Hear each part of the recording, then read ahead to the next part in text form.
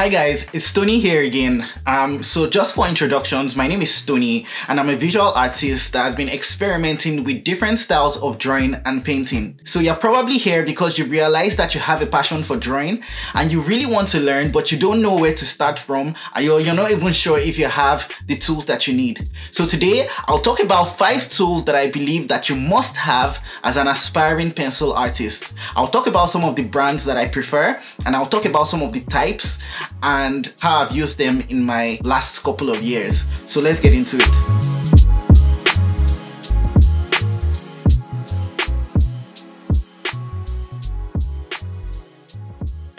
When I started out as a commercial pencil artist focusing on photorealism, it was very difficult getting the tools that I needed. I was following very advanced artists on Instagram and I knew the tools that they were using, but I just didn't know where to find them. I would go to art stores in Lagos, Nigeria and never really find what I wanted. But now, with the evolution of e-commerce and more online stores popping up everywhere, you should be able to find these tools very easily. The first tool that I recommend for an aspiring pencil artist is pencils, and of course there's no graphite drawing without pencils. But let's talk about some of the different brands and grades. So throughout my career I've used 3 brands of graphite pencils, and they are Staedtler, Faber-Castell and Derwent, and I hope I'm pronouncing this right. In my personal opinion, I have found that Faber-Castell seems softer, blends easily, and seems to have more or better consistency in terms of shading. I would recommend to go for the Castell 9000 art set, which comes with 12 pencils from grades 2H to 8B. And we'll talk about pencil grades and how they work in a different video. The Castell 9000 art set goes for about $27 and can be found on Amazon. I'll provide a link to all the tools that I recommend below. Also, feel free to use other brands of pencils. Like I mentioned, I've used different brands of pencils, but I just found that Faber-Castell seemed to work much better for me. And all these other brands are really good, but it depends on the style of your drawing and what you're trying to go for. So I'm just giving my personal opinion on what works for me. Another type of pencils which I think you should get are the lead holders and the leads. I use this for drafting, and the advantage is that you can extend them or you can retract them without having to use a sharpener. So I use this to create rough sketches because I typically like my lead a bit longer when I'm making my rough sketches at the beginning of a drawing. The second tool that I recommend for an aspiring pencil artist is a sketchbook or a sketchpad. I mean, they're the same thing. In my last video, I talked about the usefulness of sketchbooks. They can be used to document your drawings so you can easily review your progress, your challenges, and your strengths over a period of time. Now, when it comes to getting sketchpads or sketchbooks, there are so many brands that are out there, but there are a couple of factors that I consider when I'm trying to pick out a sketchpad, and I'll tell you about some of those factors. The most important thing that I would like to state here is that you should never try to use printing paper.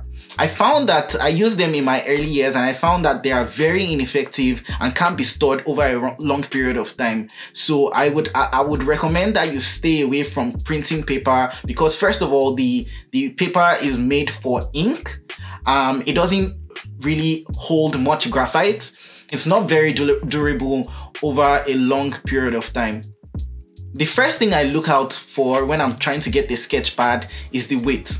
Sketchbook paper varies in weight, which is measured in grams per square meter, or is simply written as GSM. GSM is the first thing that I check for when I'm buying a sketchbook, because the higher the GSM number, the thicker the paper is, and ultimately the more shading and erasing it can take. So it's usually high quality paper. I usually aim to get a sketchbook with 120 grams per square meter and upwards. The second thing that I check for is the texture of the paper, and yes, again, there are so many textures you find out there, but the way I like to categorize them is to group them into 2 broad groups, which would be your smooth and your rough paper, which is rough paper is sometimes called vellum. The texture of the paper typically determines the texture of the drawing, obviously. So drawing a portrait with smooth paper naturally makes your portrait look very smooth until you add details like pores and blemishes and so on. Some portrait artists go for rough paper or vellum paper so that the paper naturally gives them a rougher skin texture. I myself prefer vellum paper as it gives me a rough texture, which I like. I also find that vellum paper with a weight of about 170 grams per square meter and upwards is also able to get me to relatively darker values, which I also like. The third thing that I think that you should look out for when you're trying to get a sketch pad is the cover. So sketch pads come in hardcover or in soft cover. And because you get to use your sketchbook over a long period of time, I would recommend that you go for sketchbooks with hard paper so you can actually use them for a long period of time and maintain the durability over a period. The third thing that I recommend for an aspiring pencil artist is erasers. There are a million types and brands of erasers out there, from the normal traditional erasers to the dust-free erasers, then kneadable erasers. And I find that the normal erasers, in my opinion, are one of the most destructive. I dislike how they leave dust and particles behind. So one of the things that I recommend, one of the type of erasers that I recommend would be the kneadable erasers. These are the soft, moldable erasers which are used for lifting bits of graphite off the paper. I wouldn't say that these are the type of erasers that you can use to completely erase a drawing. These are only for making slight modifications to your drawings or getting into really tight corners of your drawing. The other type of erasers that I would recommend, especially for pencil artists who are interested in going into drawing portraits or, you know, photorealism, is the Tombow Mono eraser, which has a 2.3 millimeter tip and is shaped like a pen. And this is the type of eraser that is used to achieve the effect of pores and blemishes in your portrait. So typically it's very useful in getting into tight corners as well and cleaning very thin aspects of your drawing. The fourth tool that I recommend is blenders, and this is generally what we call materials for smudging and blending graphite, charcoal, carbon to get that smooth airbrushy look where you can't see the individual strokes of the pencil.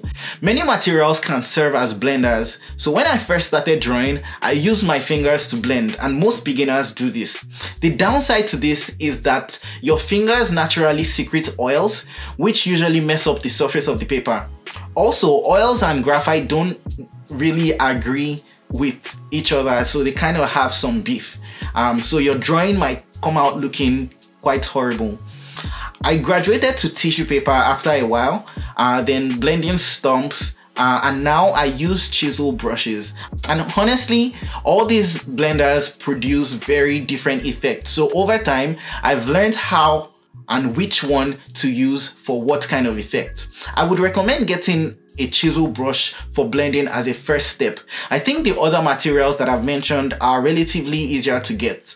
By the way, if you didn't know, chisel brushes are those brushes with relatively flat edges. I currently use the Royal and Langnickel chisel brushes and they work really well for me. Again, I'll put a link to the product down below. Let's take a look at how these different blenders work.